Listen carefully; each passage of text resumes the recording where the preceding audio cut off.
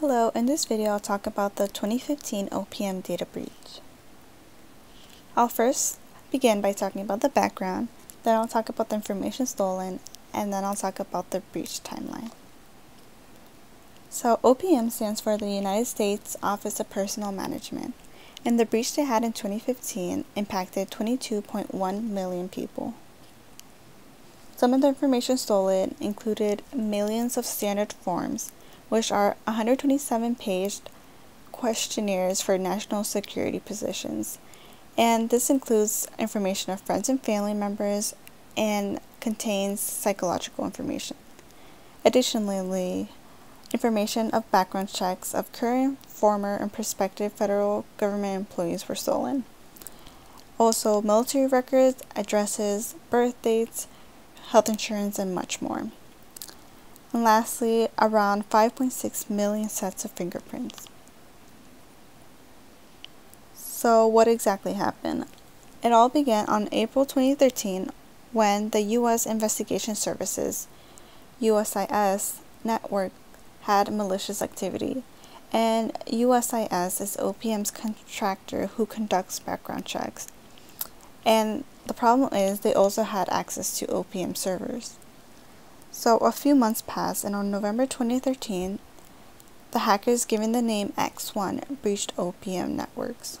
They were able to get a manual and the IT system architecture information.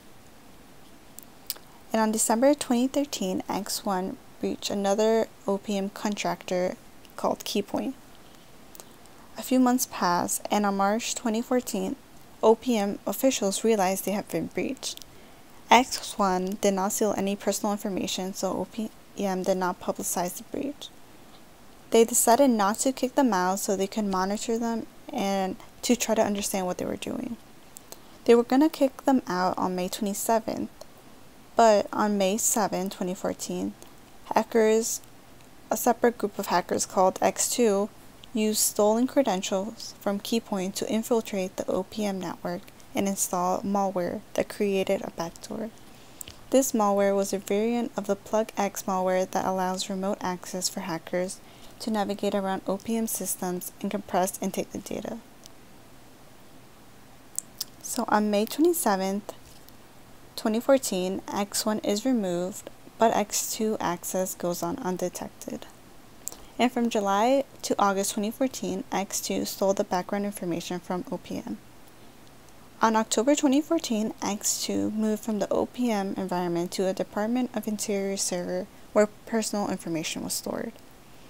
And on December 2014, around 4.2 million personal records were stolen. And lastly, on March 2015 was when the fingerprint data was stolen. And this all continued until April 15, 2015, when finally a security worker noticed unusual activity in OPM's network.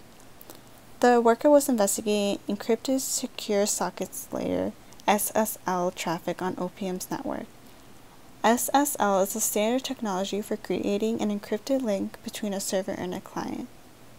And he determined there was a beacon link ping connecting to a component on OPM's infrastructure called macutil.dil to a website called opmsecurity.org.